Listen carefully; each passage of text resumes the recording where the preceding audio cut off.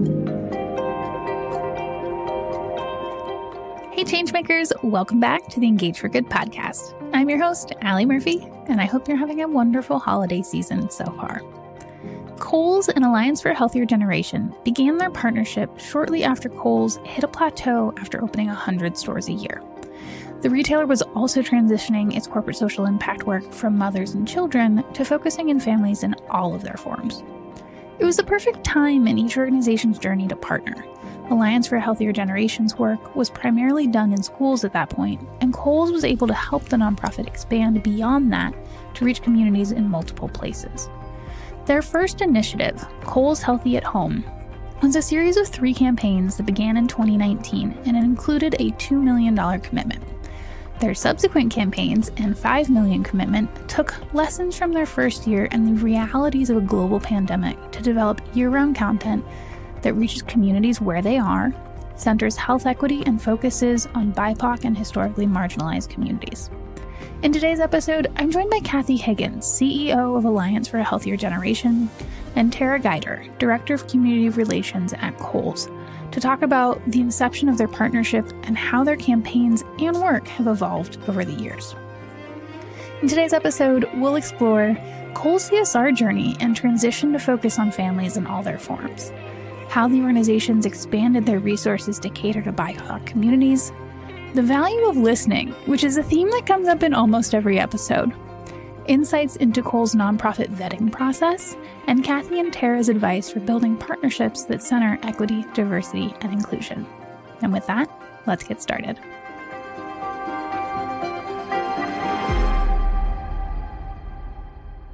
Hi, Kathy and Tara, and welcome to the podcast. Hello. Hello, thanks for having us. Absolutely. Thank you for joining me. Kathy, would you start us off by telling us a little bit about yourself and where you focus the majority of your time at work? Yeah, no, I'm happy to. So, trying to think about the story on the short elevator speech here, but probably most of my background has always been in public health and health education.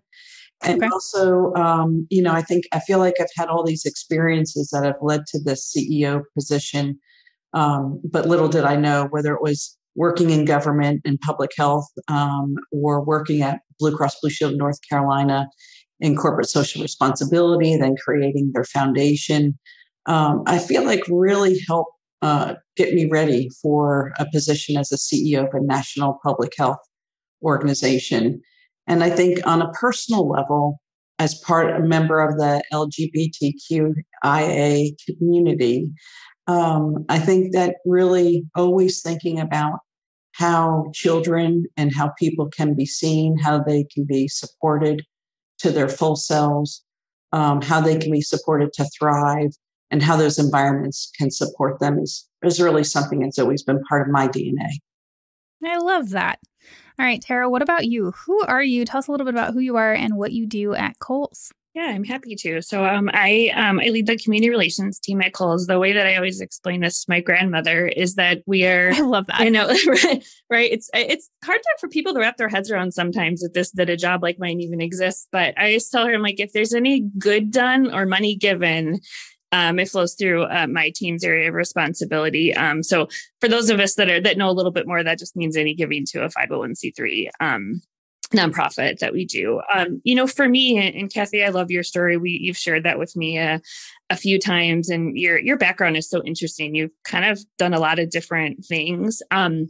For me, I grew up in a really tiny farming community in Illinois. So I actually grew up on it. My grandparents owned a dairy farm. My parents actually owned a business in our small community of 600 people. Yes, 600. Wow. That's right. And, the culture in that community was always that of helping. And so I think, as I grew up, helping neighbors, getting involved in the community was always a staple. And so that's something that has really stuck with me. And then, my junior year of college, I had the opportunity to do an internship with Kohl's and came across this community relation things, which growing up where I did, I never even imagined that a job like mine existed in the world. And so I love what I do. And I'm humbled because it's something that I wouldn't have never imagined I would have had the opportunity to do, but it very much aligns with my core values and how I was raised in my little tiny town. I love that. Okay, so your teams have built a really neat partnership that's changed a lot over the years, and I'm sure you've learned a lot of things along the way. Before we get into some of the campaign specifics, what you've learned and your advice for listeners, I want to backtrack all the way to the beginning. So Kathy, how did you get to the point of actually being partners? I understand it had something to do with your CMO, some networking, and maybe some other components. But for listeners who want to say, how do I land a corporate partner? How did you do it? Yeah, I think originally, as you mentioned, our chief marketing officer was able to be in conversation with the folks at Kohl's. And so it really allowed us then through conversation to start building that relationship. And I think what we always find is if we can just be intent on listening and learning about what, in this case, Kohl's community impact, community reputation, and community goals, what they stood for, we could also then communicate back to them what our mission was all about and is all about, and how those things align. And just being not only true to ourselves, but true to this potential partner, and what the possibilities were that we could do together, I think got us really started off on a great foot, because it seemed, and the intention there was to be authentic together. I think that's such a good point, and I'm excited to dive into more of the specifics. But I'm also curious. I know some partnerships are built because somebody already had a relationship. Some are built because somebody sent a cold email. Do you remember how this piece started at all? I don't necessarily remember the very first contact, but I do remember just where we were as an organization at the time. So, this gets into some of the background of Kohl's, but for a lot of years, our focus or target customer was around, moms with kids. And we were focusing on, from a philanthropic perspective, we were focusing on kids' health and education, because, right, mom with kids, we care that our kids are healthy and that, they're getting a good education. But our organization was shifting. We had been growing like crazy, opening 100 stores a year. Wow. And started to plateau a bit in terms of our business. And so the organization made a strategic shift, stepping away from, mom with kids and shifting more to families, which I think really paid tribute to how households had evolved over the years. It used to be a mom and a dad and, a kid and a dog and the white picket fence image, right? But that's not what households look like. Like I live alone I'm divorced and I live alone with my daughter. And, Kathy, for you being a part of the LGBTQ community, certainly your household isn't a mom and a dad and a child, so, I think that shift really played tribute to that. And as a part of that, we evolved our philanthropic strategy to support family health and wellness. And so we were at the point that we reached out to Healthier Generation. We had done lots and lots of research because we were looking for organizations that focused on, sort of the traditional sense of health and wellness. So, physical health, nutrition, being active, and also organizations that touched on mental health, because we were feeling that was something that was growing and we couldn't have anticipated how much that was going to grow thanks to a global pandemic. But we identified Healthier Generation as an organization that was, really sort of up and coming and doing some pretty cool work that was very, palatable for families, right? And so, engaged in a conversation and, I think the rest is sort of history. And I think we'll probably talk more about, how that relationship evolved over time. But we were really at a transition point and found Healthier Generation. And I think, it kind of evolved from there. Okay, I want to dive into this piece a little bit more. You talked about the journey from kind of 100 stores a year to plateauing mothers to families. I think one of the biggest factors that enhances a nonprofit's ability to secure a corporate partner is understanding the partner's needs. In your eyes, and maybe Kathy, you can add on afterwards, but how did Alliance for Healthier Generation make this happen? Yeah, I mean, I think, for us, we have a pretty healthy vetting process that we do before we even, reach out to an organization. And there's a long list of things that are important when we do that. And, some of it's real basic, like, are they in good financial standing? Do they have a good reputation, right? Like all those things. But I think more importantly, it's digging into the work. What is the work? How does that touch, the families that we serve as an organization? How is it even applicable to, associates that work or employees that work for us?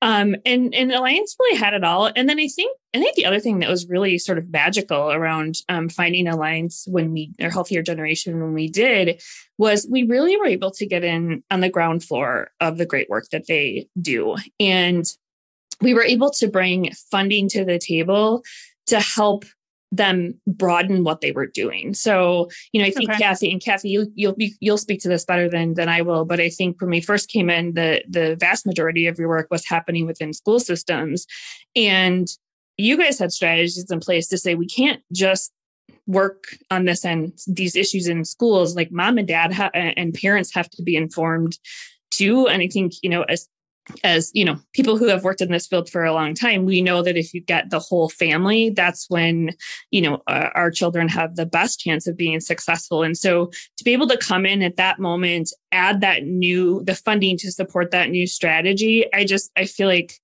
the growth of the organization has just exploded. And we've certainly seen that in the last couple of years.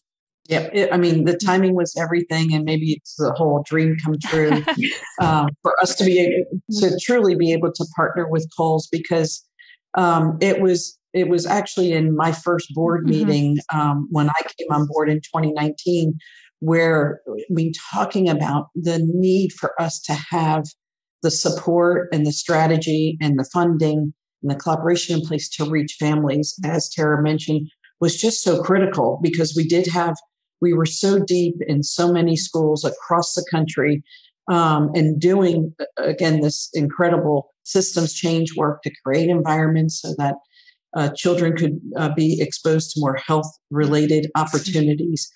But the missing piece to the stool, or the missing leg there, was this outreach to families. And it was, so that was beautiful alignment. This is where we needed to go from a strategic, almost innovative standpoint. And then here we were in conversations with, a national retailer that was saying we too need to reach families, and as Tara explained that, and their definition of family was so broad, which is she's perfect. My household is 2 moms and 4 boys, so and 2 dogs, so we're just different from what people used to think, but we're absolutely normal in terms of where we are today. Yeah. So talk to us a little bit about the campaign. Kathy, what did the first iteration of the campaign look like?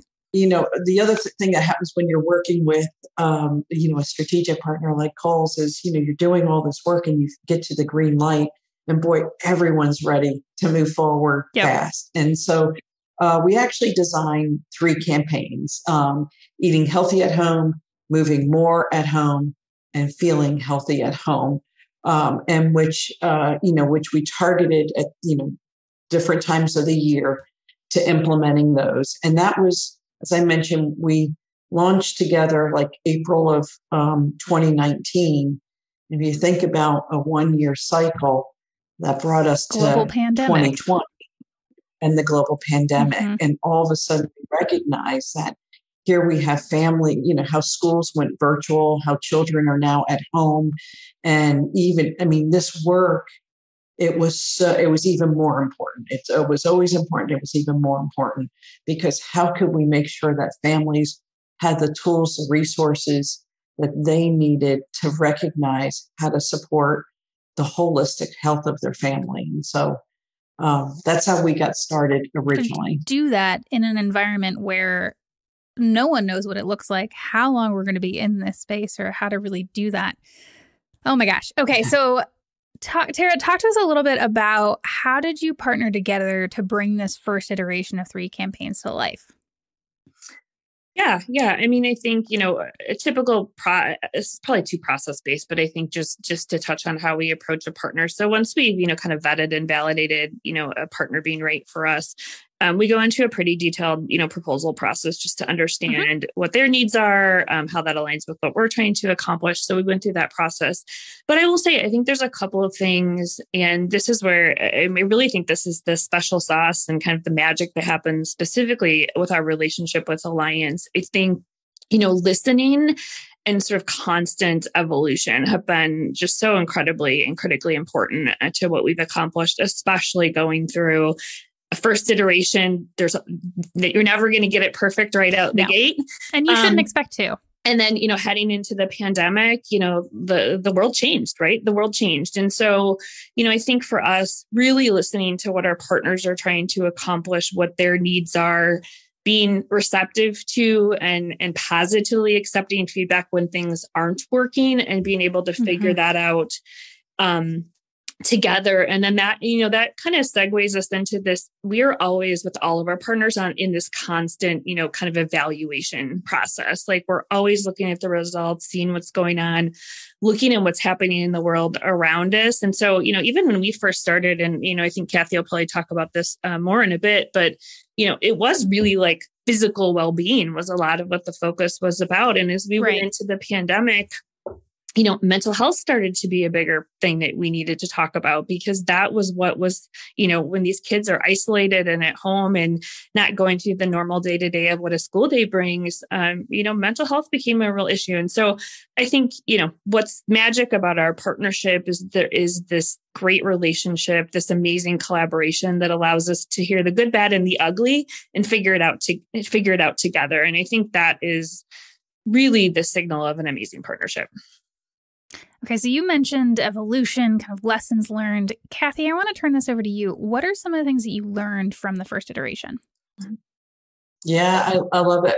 Tara touched on this aspect of how families really needed the resources that would be ready for them at their fingertips, on the go, that would support them in all sorts of ways, but especially the social emotional health of their family, as we were all, just dealing with this isolation and really this global unknown for everybody from a day-to-day standpoint.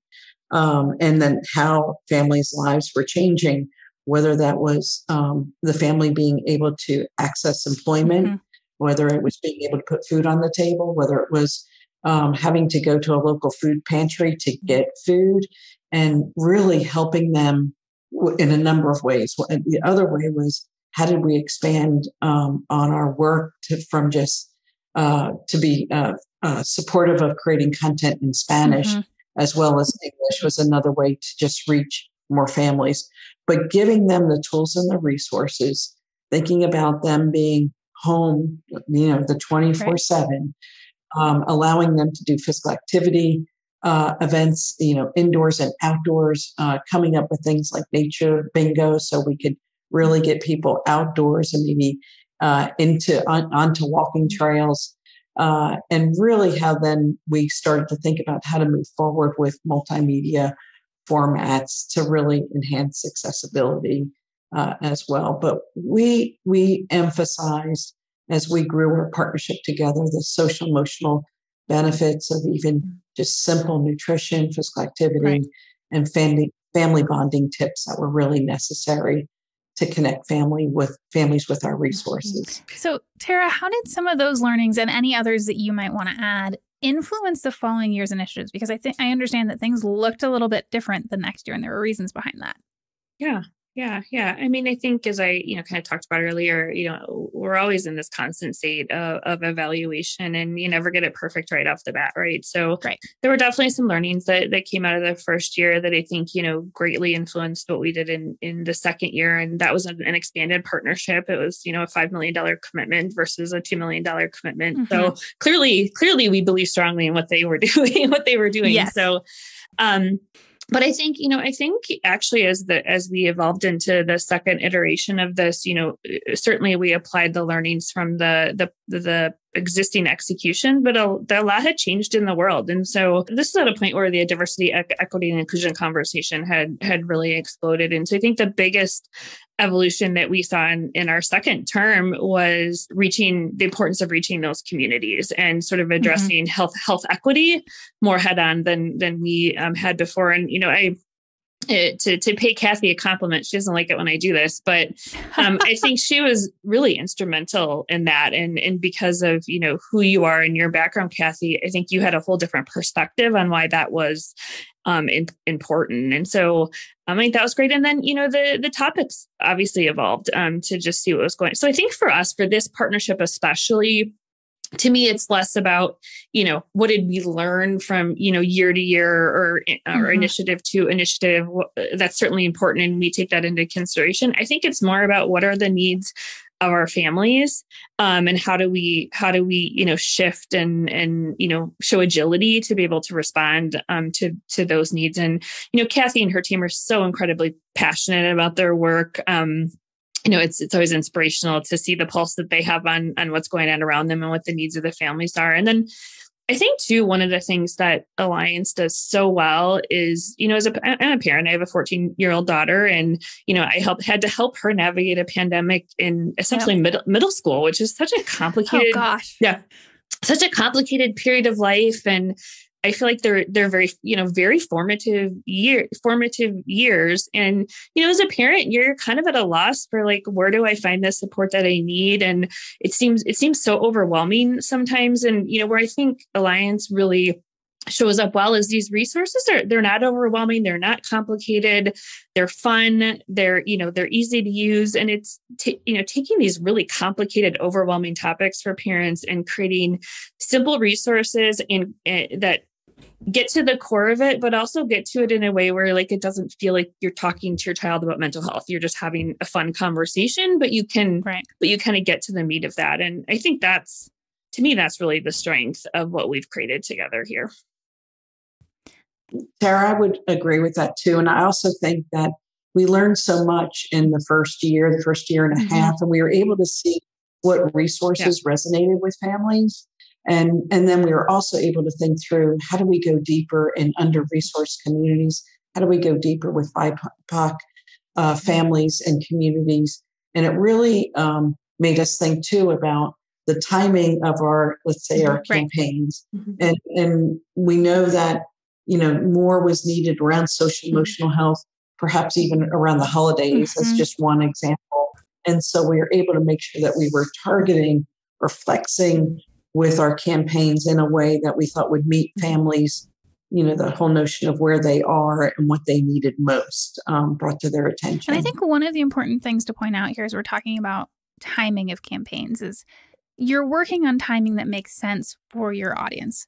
But you're not only doing this in that specific period of time, you're working on these pieces year round. And I think that's one of the components that shows a really strong cause campaign is you can't just do it during Black History Month or Hispanic Heritage Month. It's really about the year-round involvement. Yeah, no, absolutely. And communities expect year-round involvement. That's how they exist and live in the world. They just don't want to be targeted for 30 days on one, on some subject based on, they really want you to meet their needs throughout the year so that when they want to tap into the resources, they're readily available and they know that they're there.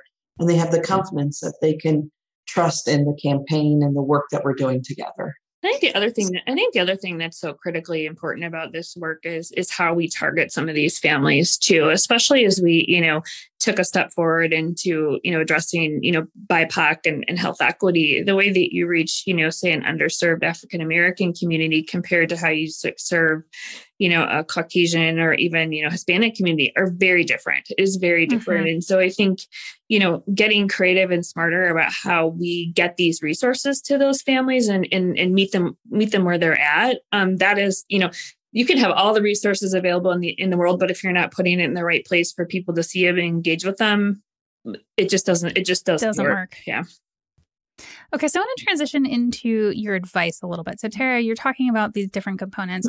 if you had to pick 3 pieces of advice, maybe it's 2, maybe it's 4, but if you had to pick 3 pieces of advice, what would you tell listeners about developing a robust partnership that centers equity, diversity, and inclusion? Yeah, I mean, I think the, magic sauce to any partnership is, doing the research and building the relationship. So, I think, really taking the time to find the right partner that's going to address what you are trying to address and hits on the focus that you're trying to focus on. So I think, I have lots of peers that I have worked with over the years. And I think many, often engage without having done all of that research. And I just think, being empowered with knowledge before you even, reach out and have a conversation is so very important. And then being really open and honest in that conversation when you have it, like ask the tough questions, challenge the thinking, force the issues that are important to you. And I mean, to some degree, that's a real pressure test, right? And right. Then I think, the last piece, the work will happen. And this is where I think Kathy and my teams are just tremendous together, is the collaborative and true partnership relationship that we've created. I mean, we were joking on a meeting earlier this week that like our teams share like wedding photos back and forth. I love that. Like things like that. So just really,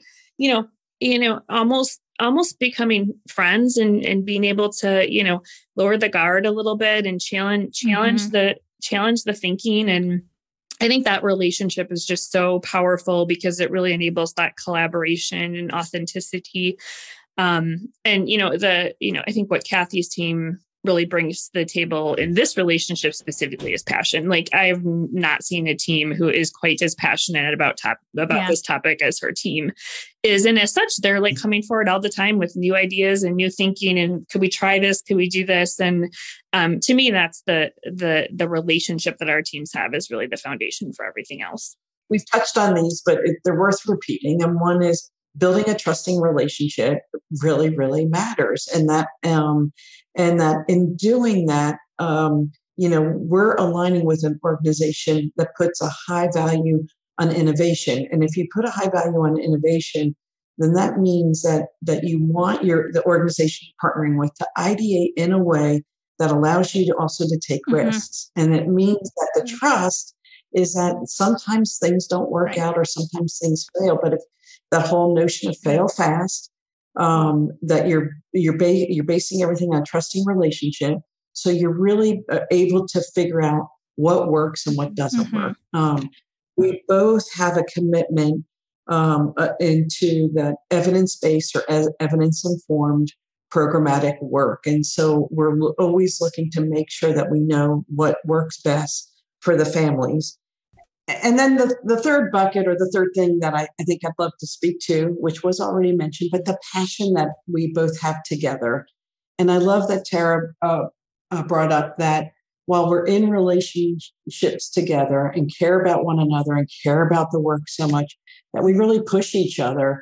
And so that really speaks to a solid partnership when you can have those hard conversations or with one another, as well as just really sort of driving for excellence together. And it means that it's really a give and take relationship. And I think, that's what we value so much about our work with Kohl's. I don't think the value of listening can be overstated either on both sides. I'll speak to that on the corporate side of it. In big corporations like Kohl's, you tend to be very structured and strategic and planful. And not that you aren't on the nonprofit side, certainly you are, Kathy. But I think sometimes how that shows up in these kinds of relationships, it shows up as like, partner, you need this, and this in order to fit our mold. And, when I stepped into the role that I'm in now, it was really important to me that we did some of that in our early days. And I think as I stepped into this role, it was really important to me that we found a better balance there. And I think we actually have gone farther on the side of like listening and trusting the partner than I thought we would have. But not only with, our partnership with Healthier Generation, really across all of our partnerships, how that has enabled broader impact by just trusting the experts and the partners to know what they're doing. I really just don't think you can overstate the value of listening. and really taking the advice of the people who are, sort of boots on the ground. Almost regardless of what conversation I'm having on the podcast, whether it's on the corporate side, the nonprofit side, regardless of cause area, listening and building a relationship based on trust are two themes that cross pretty much everything from disaster relief to what you're working on and kind of everything in between. So I think that's a really good point to bring up and to focus on. Yeah, it's so fundamental, but I think sometimes we get so into our own heads and our own check the box of what we need to do that we, some of those real basic, just human things get set to the side sometimes. Absolutely. Well, there are so many pieces that I feel like we could still dive into, but we have come to the end of our time for today. So, Kathy, where can people learn more about Alliance for a Healthier Generation if they'd like to do that? Sure. And we would love for them to do that. So our website is www.healthiergeneration.org. And then on social media, our Facebook and Instagram handle is Healthier Generation. And on Twitter, it is Healthier Gen. And we'd love to visit people anywhere in the social media world that they want to visit with us. Wonderful. And Tara, what about Kohl's? Yeah. So our corporate website is probably the best resource for information on what we do in the community, which is corporate.kohls.com. I'm going to say that again, corporate.kohls.com. You can also access that through kohls.com, which is our e-commerce site as well. It's just a little bit of a dig. So I would definitely use that first one as well. And then I don't know. I mean, I don't know about you, Kathy, but I always love to talk to people about this stuff. I think I love sharing my knowledge. I love talking about the great partnerships that we have. So, Alli, if there's ever someone interested in more detail about what we do at Kohl's, please feel free to send them my way. I'm always happy to share what I know. Absolutely. That sounds good. Well, we will include all of those links in the show notes, which you can find at engageforgood.com. Kathy and Tara, thank you so much for joining us. Thanks for having us. Thank you. Absolutely. And thank you to all of our listeners for joining us, and we'll see you on the next podcast. The Engage for Good podcast is produced in partnership with True Story FM, engineering by Pete Wright. Music this week is by Simo and Rex Banner. If your podcast app allows ratings and reviews, we hope you'll consider doing just that for our show. But the best thing you can do to support Engage for Good is simply to share the show with a friend or colleague. Thank you for listening.